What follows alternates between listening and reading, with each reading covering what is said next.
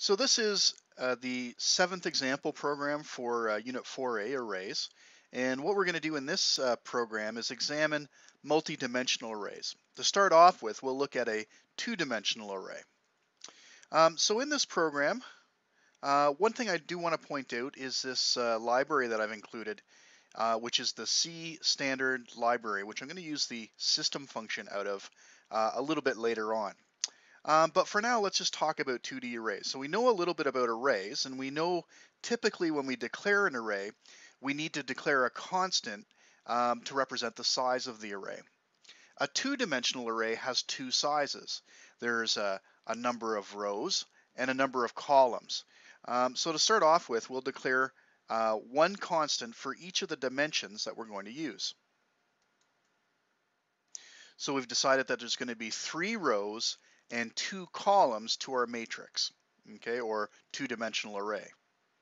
So let's actually declare it now. When we declare a two-dimensional array, there are 2 subscripts. Okay, the first one representing the number of rows, if you will, and the second one representing the number of columns. So always these 2 square brackets. So I've called my array table, and it's a two-dimensional array of doubles. I've decided to initialize it as well, just do some arbitrary values here. Now I have inserted some white space in order to make it a little bit clearer to me how this rows and columns thing is set up. You should understand that a two-dimensional array or a multi-dimensional array is strictly a logical construct. How the actual array exists in memory is still the same way a one-dimensional array exists. It's one continuous block of memory. What ends up happening is when we specify the subscript for the row and column, what the program is doing is a little bit of a translation of those 2 coordinates into the actual coordinate, the actual offset where the element is stored. Any rate, I digress. I've added a little bit of white space in here just to make it a little bit clearer in my mind where the rows and columns, where the rows specifically begin and end. So next we'll do some processing, or actually just output the 2D array. So typically with a single dimensional array, you use a for loop to go through it. So since there's 2 dimensions, we're going to use 2 for loops. So I've got a little bit of pseudocode here. For each row in the array, I want to output a fresh line, and then for each column in each row in the row, output the current value. Okay, so let's code that. Okay, so I have a for loop with a row counter going up to rows, output a new line, and then a column loop. Okay, this loop will actually go 4 times for each row, so 12 times in total.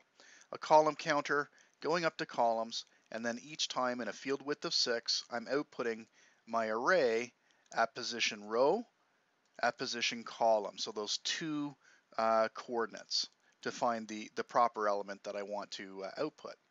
So let's run this. And I can see what I've produced is basically what I was looking for.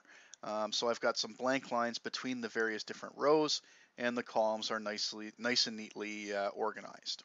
Okay, so that's a two-dimensional array. Once you understand the basics of arrays and two-dimensional arrays, you can actually go into multi-dimensional arrays that are larger, like 3 and 4 and 5-dimensional arrays. So I'll give you an example. We'll actually create a 3-dimensional array this time. Before I do that, I just want to put a little break in my output. So I've output a couple of blank lines, and I've used the system function to pause the console. By the way, with the system function, it's allowing you to use the OS specific command. So this is a command window command that'll only work in Windows. You got to be careful using the system function, but it's useful for this example, so I'll leave it as is. So the first thing I do is I'm going to create my constant representing that 3rd dimension. I've called it layers. Okay, I've set it equal to 2. Now normally I would do this up at the top of my source code, but for the purpose of walking you through and building this example step by step, I'm going to put it here. Declaring a three-dimensional array looks like you might expect. Okay, in this case, I've called my array box, and there are the three dimensions. So I've used layers, followed by rows, followed by columns. A little bit difficult to represent in the 2D world of my source code, but what I've done is I've introduced a little bit of blank space here just to show the break between the two layers. Okay, so that's how I'm going to represent that. So just as before with a two-dimensional array, we used a for loop for each of the dimensions. Same deal with a three-dimensional array. So since there is the three dimensions, there are in fact three for loops all nested together. The outer for loop now is for each layer in the array, going from 0 to up to layers. And then inside of that, I'm going for each row in the layer. And then inside of that, I'm going for each column in the row. Okay, so finally drilling down deep inside that, I'm accessing box at layer 0 or 1, row 0, 1, or 2, column 0, 1, 2, or 3, whichever counter we happen to be on. So let's try running that. So we can see there's my 2D array. Okay, that's no problem. Press any key, that's the system pause. And here's my 3D array. So I can see it output the first layer, row by row, column by column, a bit of blank space, and then the second layer, row by row, column by column. So that gives you a little introduction to multi-dimensional arrays.